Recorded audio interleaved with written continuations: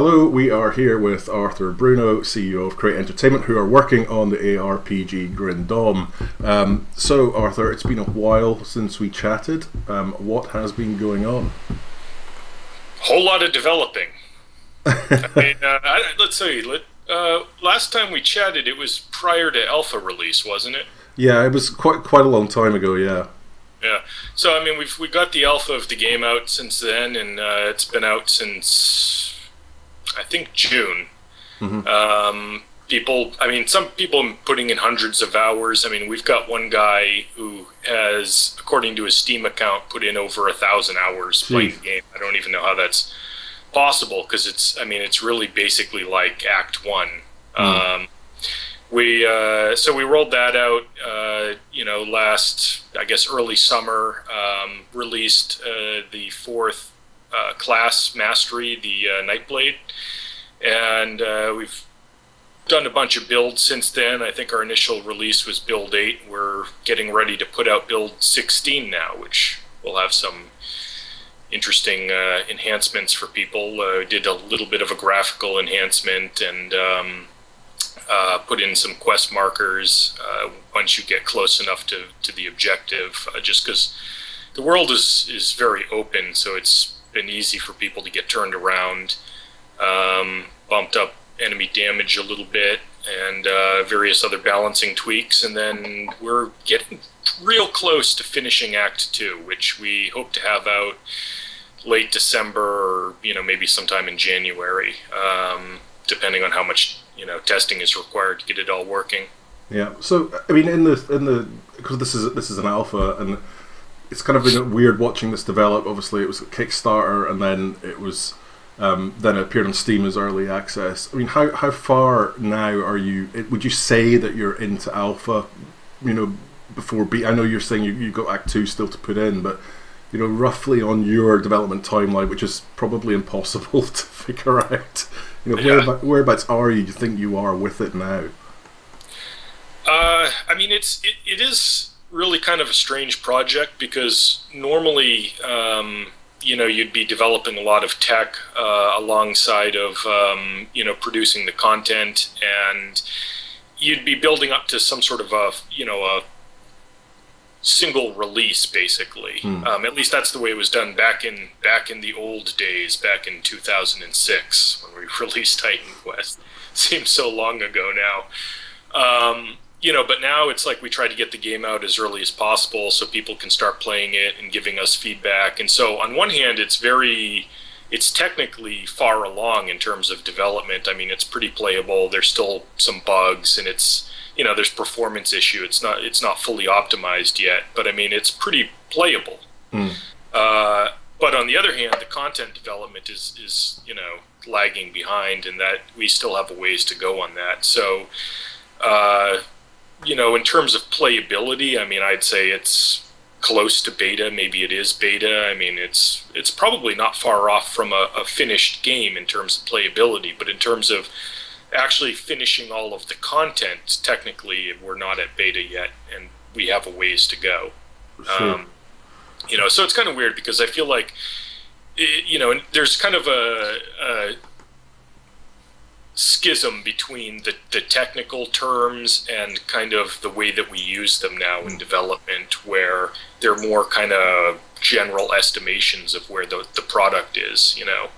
So, do you kind of think, looking back at how you developed Titan Quest and so on, I mean, do you think things have really changed for you, the way that you approach, and have you had to adapt to the way the industry is now and how things have changed as far as development's concerned, especially for an indie title like this?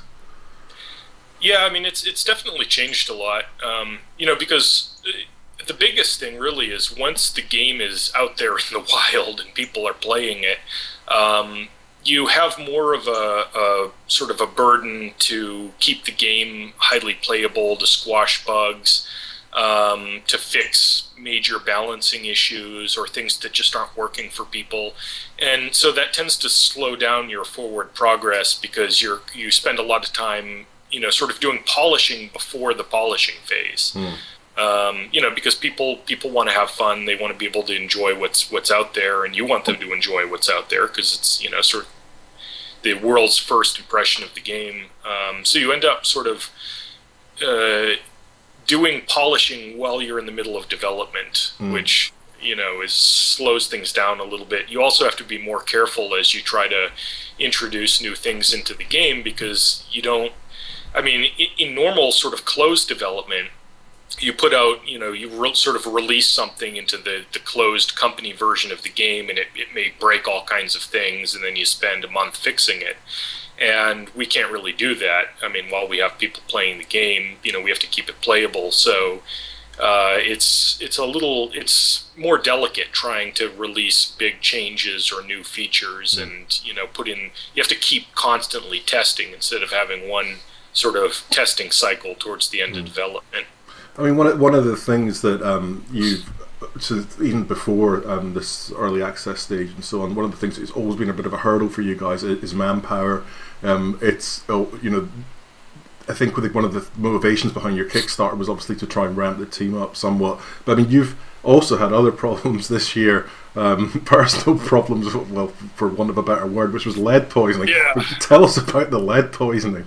Oh, God. I mean, it's the one thing I have to say to our credit is that, I think a lot of, sort of business premises are based on kind of a fair weather strategy. And we've certainly not had fair weather. So I think that, I don't know, I guess that sort of lends some credit to what we're doing, that we've been able to get the game out despite everything that's happened. I mean, we've had... other than just the sort of financial struggle early on, the issues with like PayPal, I don't know if you heard about that. Yeah.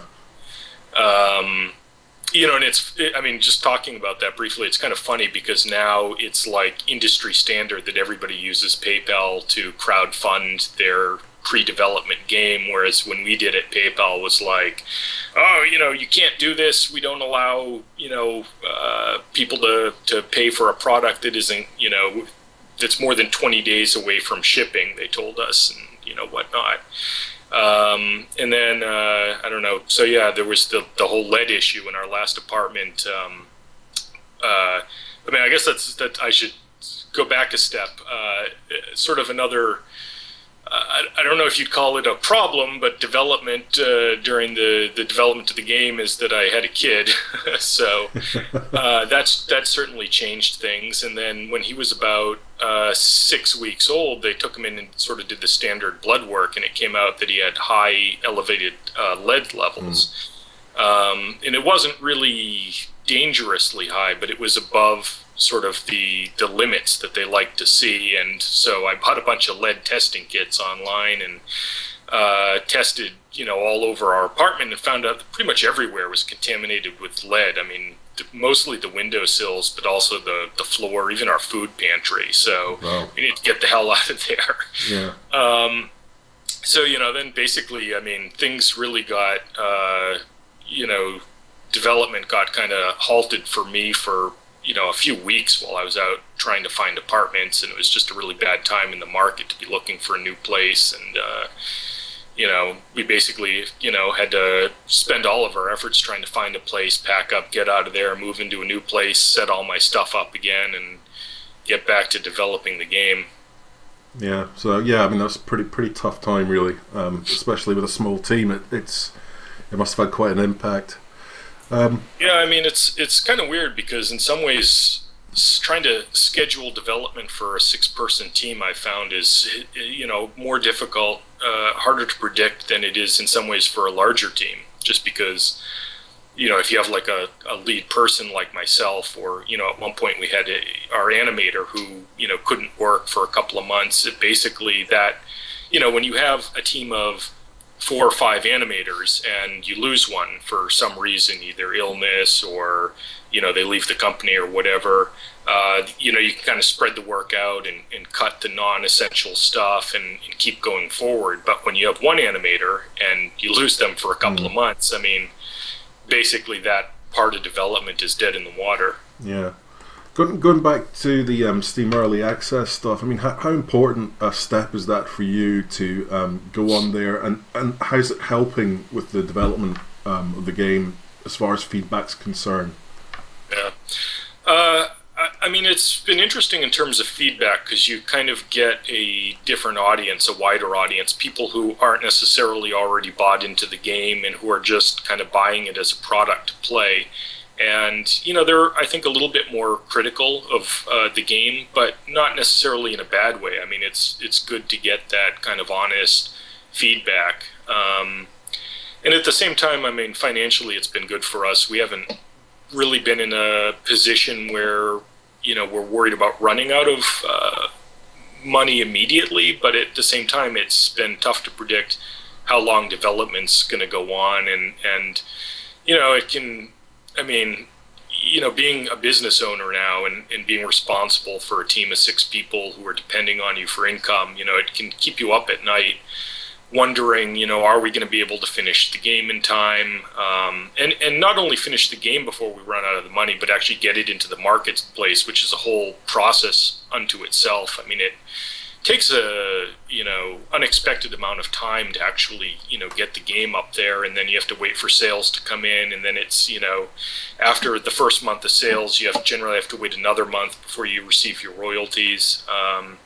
You know, so like, for example, we put the game out on November 5th, and, you know, we still haven't received our, you know, royalty payment. I mean, basically the sort of first month of sales is wrapping up, and it'll probably be another 20 or 30 days before, you know, we actually get paid. So it's like you have to really think far in advance about, you know, maintaining a sufficient level of funding for development.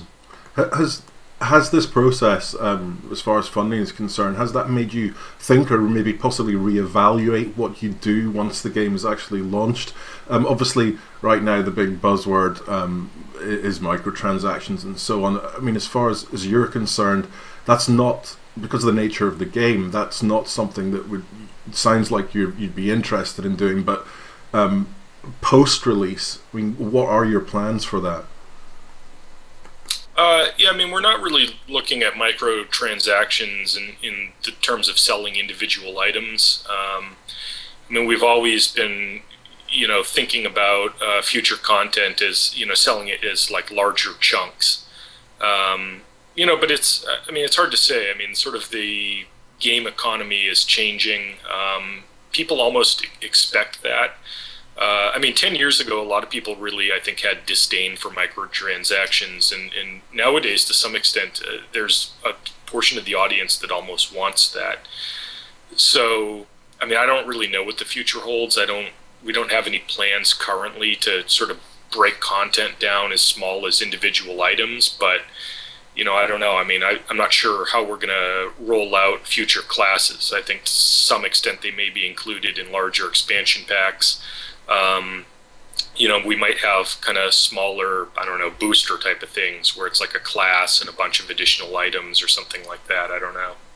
Does the way the game's developed, I mean, obviously you guys are thinking about modding support, because that was important to you previously, and the fact that it's not working on a closed environment, in other words, a secure environment. I mean, does that, as far as monetizing is concerned, like you talked about microtransactions there, I mean, yeah, does that kind of knock the idea of microtransactions completely out of the equation if people are, you know, able just to do what the hell they want with the game anyway in the first place? Yeah, I mean, it certainly is a concern, but I mean, on the other hand, it's like people can pirate the whole game, you know, yeah. So, I mean, I think on some level, you know, where we don't have an always online game, you know, there is some level of, you know, you have to have some level of faith in the community that people who really value the game and want to support it are going to legitimately buy stuff. And, you know, yeah, there's probably going to be some other people who don't. And to some extent, maybe that'll diminish the value of what people bought. But, you know, unfortunately, we're not really in a position to do much about it at this point, you know. If you could, for example, and obviously money's a huge factor here, and with regards to putting any infrastructure in place to be able to do it and even develop the system in the first place. But if you could, is that something that you would like to see in Grim Dawn? Well, I don't think we want to go always online, but I wouldn't say go that far. Yeah. No, I mean, but I mean, yeah, certainly. I mean, if we could, I'd love to have a closed multiplayer option for people. Where the people who are playing within that community could be assured of, some higher level of integrity, and that would really open up a lot of options for us in terms of competitive multiplayer, races, ladders, that sort of thing, which I think is really appealing to a segment of the audience that we're probably missing out on at this point. Mm. Well, looking ahead, talk about new content and so on, and looking ahead to Act 2. I mean, what are we going to expect to find when Act 2 lands? Because you've kind of expanded Act 1 over the last sort of month or so. But what's coming up? Well, basically, the bridge that sort of leads northwest out of town will be repairable, and people can actually, basically repair that once they kill the warden and collect the requisite amount of resources, and then strike off north, and there'll be a whole bunch of additional quests. The quest tools kind of developed concurrently with us putting out Act 1, so I would say that we did not really leverage them to their full capability there, and we've done a little bit more to that end in Act 2, where you actually have a bunch of quests where you have some choice in terms of how you can complete them, and then that has repercussions. But it's basically a new sort of environment and a half above ground.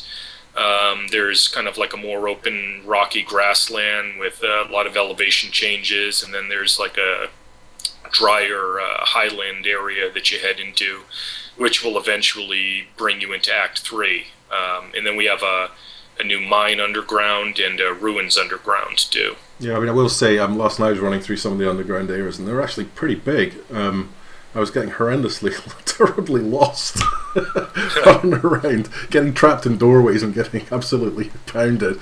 But yeah, it's a lot of fun actually. Right, moving on to my next question, which is obviously discussing modding. Now, obviously you can't determine what the community is going to come up with. They usually are a creative bunch. What are your thoughts on the modding right now? Are you guys thinking about creating tools and so on to make things a little bit easier for people? How far have you gone with your thoughts on that? Honestly, we haven't gotten that far. I mean, this project has really been kind of one step at a time. I mean, in some ways, when you're such a small team, each person is sort of responsible for so much, you have to kind of compartmentalize what you're dealing with, or you just go crazy. So it's kind of in the back of our minds. Some of the new tools that we've created for ourselves, I think, will be much friendlier to modders than what was available on Titan Quest.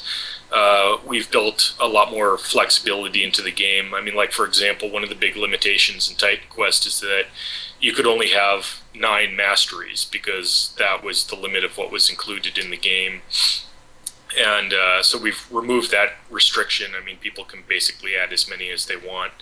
The quest tools are all new and I think much easier to deal with, but they're also more powerful. We've added in Lua scripting, and that allows people to do a lot more.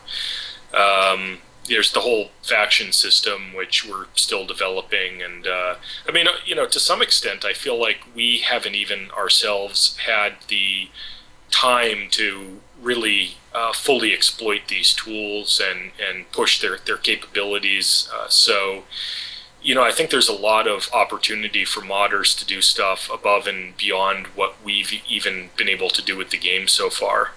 So I'm guessing it'll have something like Steam Workshop support and all that kind of stuff eventually.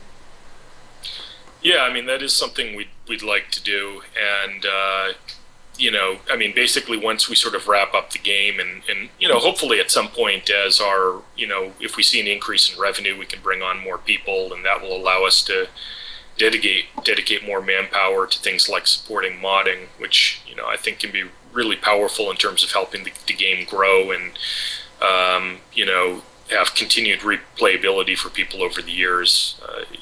As I think Titan Quest has certainly shown. I mean, people have made some pretty impressive mods for that game. I'm going to talk a little bit about itemization, because it's like a hot topic. in the Sure. ARPG community at the moment, as you may well know from maybe Fallout, because you played the Diablo series. So, I mean, what are your thoughts on how are you approaching that? You've seen what's been going on, and with Loot 2.0, for want of a better word. I mean, how are you approaching itemization in Grim Dawn? I mean, honestly, I got to say, I kind of know what's going on in other games, but I don't follow them as closely as you might think. Partially just because I don't have time. But the whole lead poisoning thing was a ruse. We know what you've been doing, really. I don't know. I mean, I think, in terms of itemization, I mean, we basically are taking what worked for us in the past and building off of that, trying to, I mean, I think at every step instead of focusing too much on what the other guy is doing, I mean, we do look, and if people are doing something that's,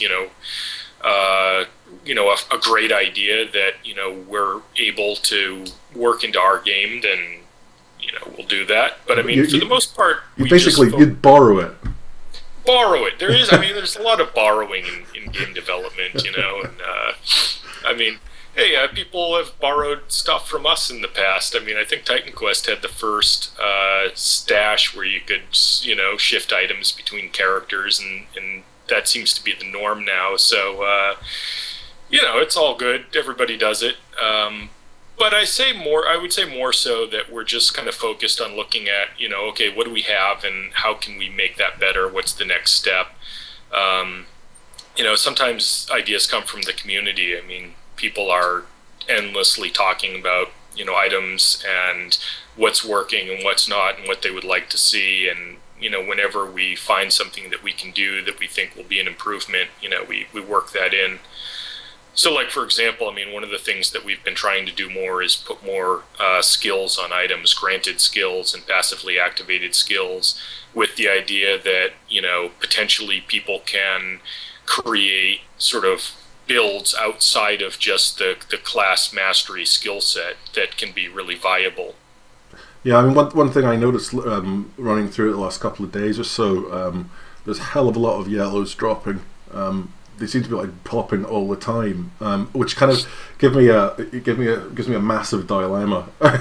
Do you think that'll get scaled back, or what are your thoughts on that? The drop rates.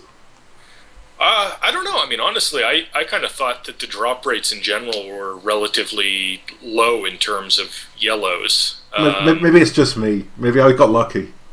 Oh, I mean, we've kind of been kind of going back and forth trying to find the sweet spot, because, I mean, on one hand, I would say a few months ago, probably around build, I don't know, 12 or 13 or something, I think the loot got a little bit too stingy and people were running around at level 10 or 15 still with white items in certain slots, and not in the good way where they found sort of a next tier of common items where the base stats were better, but where, they're wearing some old thing that they just haven't been able to replace. So, we boosted it since then.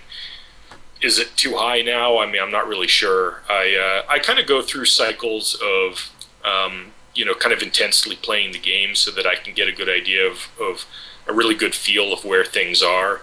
And I'll do a little bit of fine tuning, and then after a while I tend to rely more on feedback on the forums as I get busy. And so at some point, I mean, as we progress in development, I'll probably go through another cycle of intensely playing the game, and I'll get a feel for where it's at. But I don't know. I mean, I think people seem to be reasonably happy